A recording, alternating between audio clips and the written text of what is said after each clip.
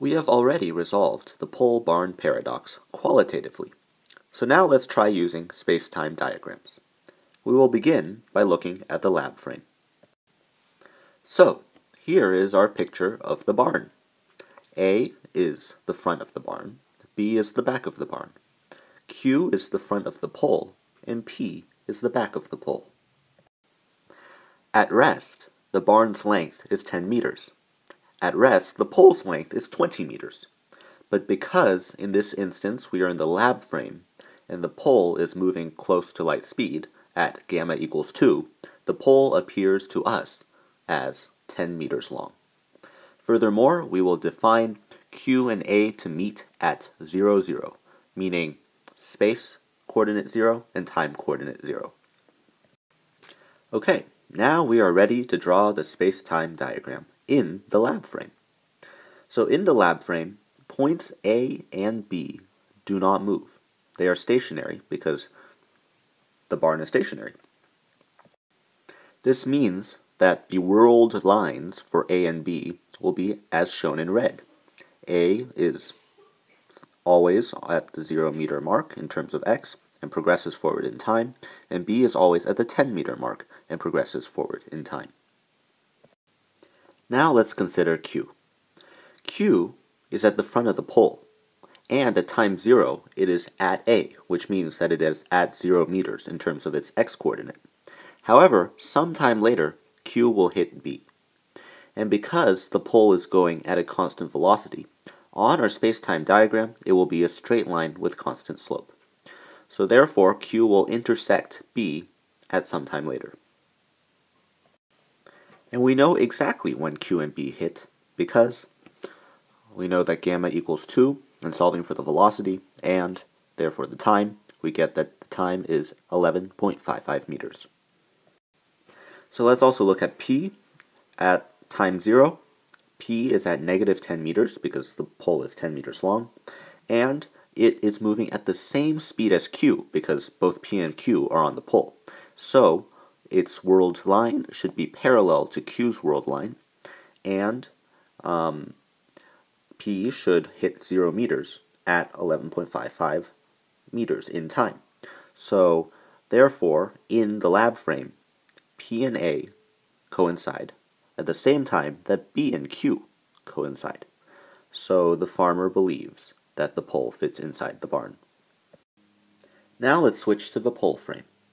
So we have a new drawing because in the pole frame, the pole is not length contracted.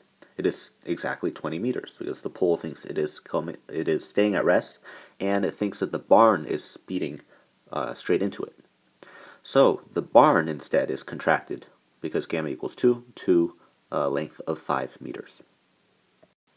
In terms of the diagram, this time Q will not be moving. It will be staying at position 0 meters and moving forward in time, and P will be staying at position negative 20 meters and moving forward in time. A is the next point to consider. So in the pole frame, A starts at Q at time 0, at space coordinate 0, and races towards the other end of the pole, which is P. So it'll hit P at some time. Now, because we know that gamma equals 2, and we've calculated our velocity to be about 0.87, the time comes out to be 23.10 meters. Note that you won't get 23.10 if you use 0.87, because I did not round on my calculator. Finally, we have point B. So B starts at positive 5 meters in the x direction, and in the pole frame it comes racing towards Q. And if you use the calculations that we have been doing, you will find that the time is 5.77 meters until B and Q coincide. So what does this diagram tell us? Well, if we start at t equals 0, which is basically x-axis, and we move upwards, we can see the order of events. So the first event that happens is that Q and B hit, which makes sense because when we discuss this paradox qualitatively, Q and B hit first, and the doors closed and opened, before A and P met, and the doors closed and opened. So this diagram affirms what we said earlier. You may be wondering where the invariant hyperbola comes in.